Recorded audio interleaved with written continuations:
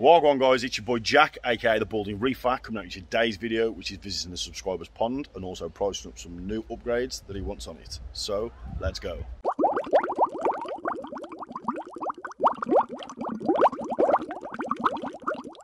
Okay, so for those of you that are new to the channel, hello, my name is Jack. I am indeed the Balding Reefer.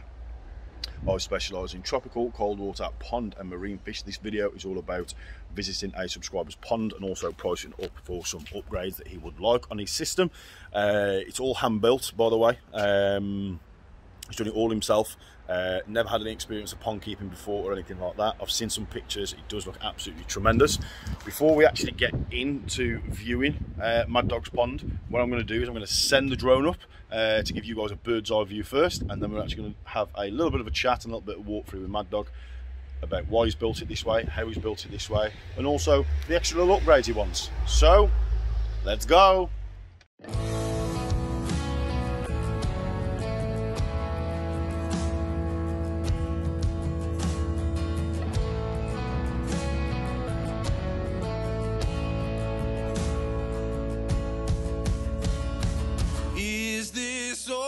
You dreamed it'd be,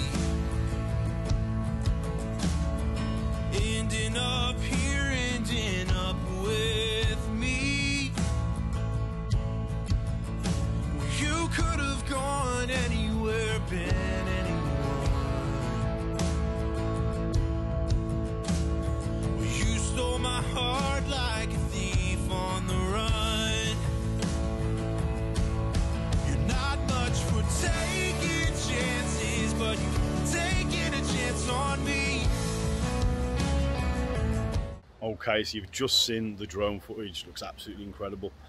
Let me spin you around now and show you more of a deeper dive.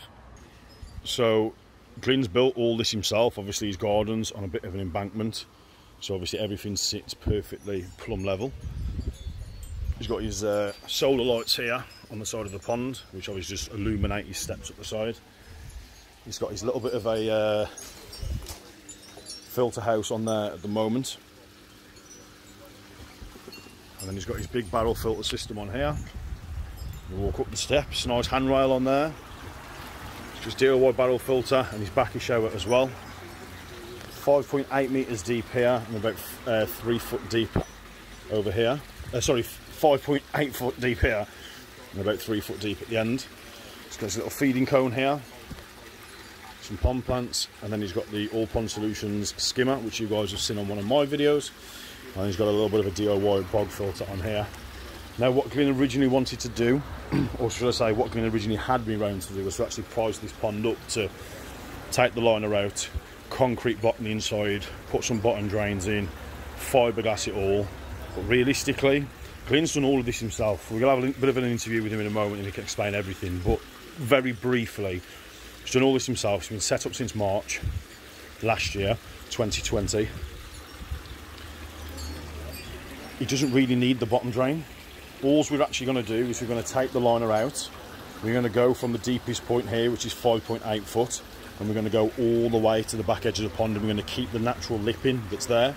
We're then going to put a new liner in, 2 retrofit bottom drains, hard piped in down the back and coming out underneath this corner piece here, so you won't actually be able to see any of the pipe work. You're then in turn going to build him a filter house on here to actually fit in 3 DIY K1 moving bed filters. That's going to be gravity fed with a pump return going in to create a lot of natural flow going through the pond.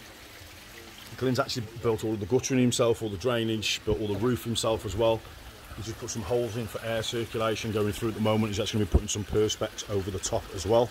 He's got his water purifier there on the back for when he's doing all of his water changes. He's got some lights set up here for night time. He's also gone ahead and built all of his seating area as well. So all these are actually made out of Euro pallets, same as the table. All of his cushions are custom as well to all of his sizing that he actually built. He's got his little greenhouse and his custom king and queen chairs at the back. And then he's got his fry set up at the moment as well, which is just literally growing some on, which is absolutely incredible. Started to separate out his tobies just into a floating pond basket with some polystyrene just attached onto the side, which is a super good idea. There are some more tobies down. All he's doing is every day that he sees them on the top, he's just scooping them out, and just popping his tobies into the top of the basket there. But I, for one, am super envious. He's done all this himself. He's not a carpenter. He does work for Land Rover. He is a prolific problem solver. So literally, he's done all this himself. But let's sit down and have a chat with the man himself, eh?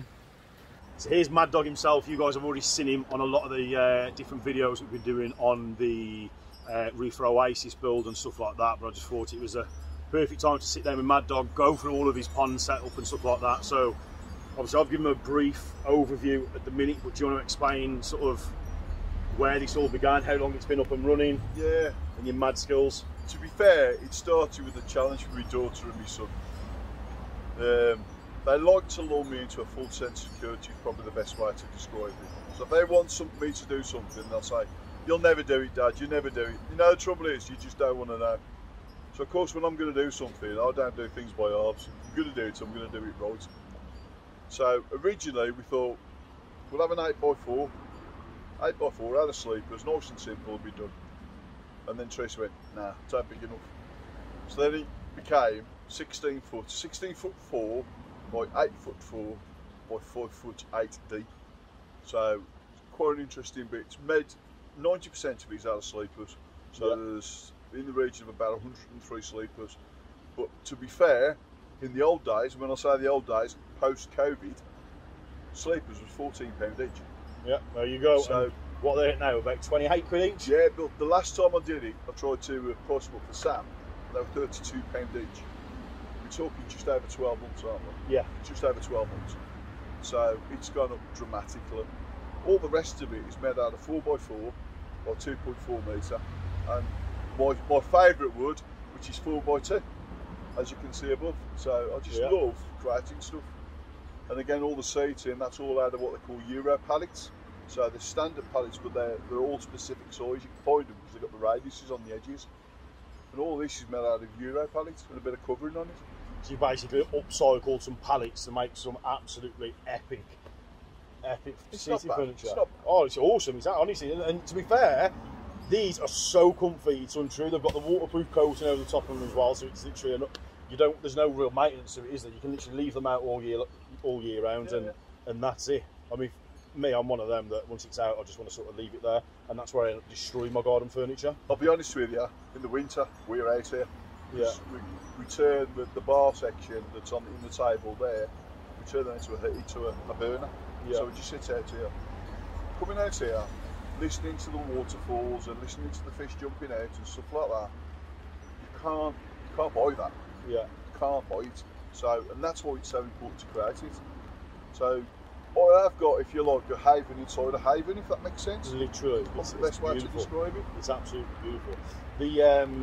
The fire pit that Glyn's actually talking about, let me just spin it round, is this bit here. So at the moment, this is Glyn's hidden little beer fridge in the middle of the table with some of his own very special homebrew in there. And then he was explaining that this actually comes out and then a fire pit goes in. The way that it's built here is the flames can actually go through the middle without burning any of the wood or anything like that. As if on cue it's just started to rain, should we head down to Glyn's bar and you can show him that? I think it might be a good idea, hadn't it? Let's go.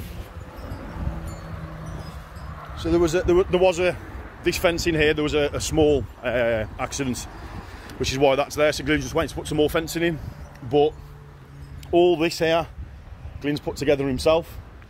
Okay, so just before we actually head down to the bottom end of the garden, we've actually got another little bit of a surprise. So Sam is super duper envious of the ponds that me and Mad Dog's got. So Sam's got the pond bug now. We're actually going to be going up to the Isle of Arran to actually building one. So Glyn did a little something for him, which I'll spin round and I'll let Glyn explain it. Right, so basically, because Sam's so jealous of the ponds that we've seen over the last couple of days, I said that I'd make you one. So, here's your new pond. What you don't know is that's going to be the design for your pond that's going to be taking place at your place sometime this year. So, everything is to scale, so it's 1/50th scale. So these are actually sleepers, 8x4 sleepers to scale. so you can see. So in the event of us not being able to get down to you, you can literally take each section apart and go, that's how that fits. So you can see, based on this, it's exactly the same as the design I've got on my pond, so they're all interlocked into each other. Okay, and then 3x3 posts to give you your strength, and then your roof. What do you think of that, eh? Awesome. Yes. Remember when he pulled it out? Just disbelief, because it's exactly what I want, and to see it scaled down, and I can look at it and pull it apart the way I want, see how things work. Yeah, it's incredible. So thank you very much. We can actually do one better than that. So what we can do is we can also supply you with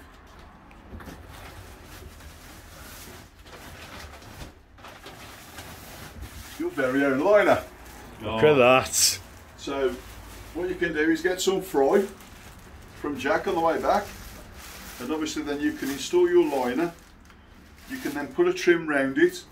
You can put the water in it, put your fish in there, and then you can do it to scale, so you can sit it outside. Don't forget, obviously, your small fry are going to be 1/50th of the scale of what you want. So if you're looking at realistically in there, I'll give you exactly what you want. Now, I don't know what I'm doing, but I like playing, and that makes sense. Yeah. Yeah, so, okay, that's all yours to take back with you. Thank you very much. There you go. That's your liner for your pond. Okay, and we'll come and see you. It's going to be towards the end of the year. End of the year, yeah, be towards the end of the year. And it's going to look pretty much like that.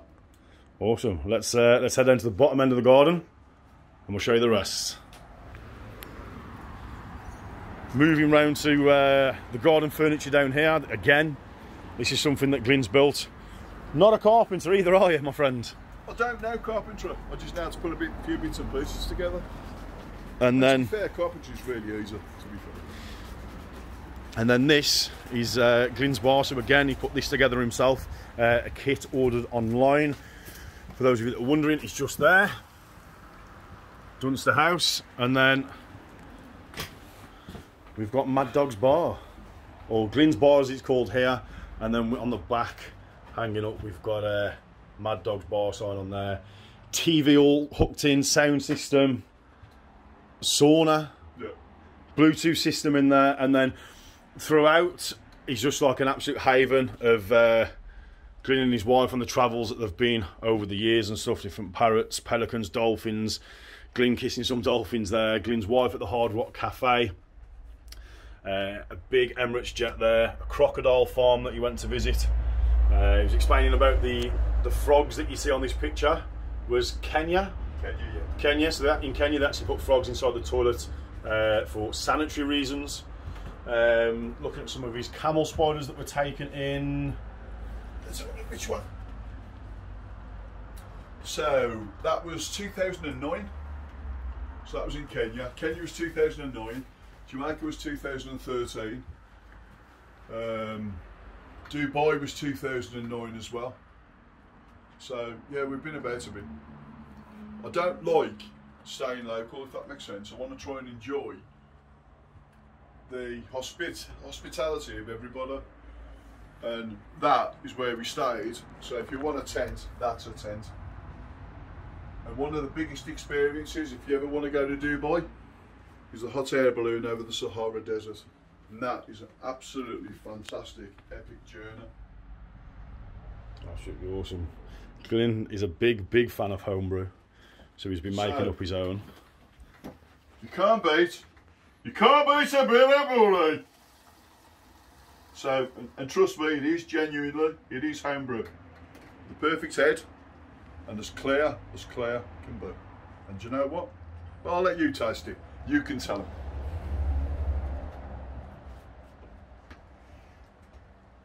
Stunning. Impressed? Yeah. I mean, I wouldn't expect anything less from Mad Dog. Thank you very much. Yeah. I appreciate that.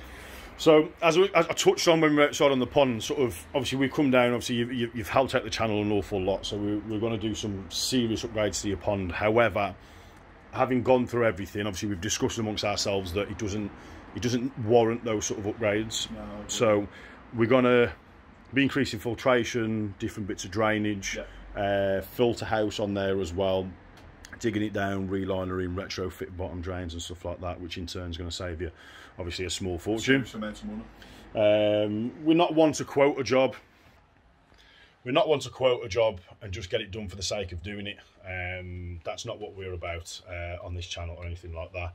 Glyn had a budget in mind, which I'm not going to go through, but Glyn had a budget in mind. We can probably do it for 2/3 less than what he was originally planning, which means he gets to take his wife to some more beautiful destinations around the world. We're probably going to be looking to start probably in the winter, so we don't actually destroy Glyn's garden in the summer, so it'll keep the wife happy and impressed. But yeah, if you guys are in need of any pond jobs or anything like that, obviously reach out, all over the West Midlands, Staffordshire and Cheshire. But yeah, big thanks to Mad Dog for showing us around on his pond today. It's been absolutely awesome. Can't wait to actually get started on this one. So this is one for the future, so if you want to see what we've got planned on Mad Dog's pond, make sure you hit that subscribe button. Follow me on Facebook and Twitter, which is @thebaldingreefer. Instagram is slightly different, that's @the.balding.reefer. But as ever, stay safe, stay sane, most importantly, people, stay happy. Balding Reefer, out. There we go.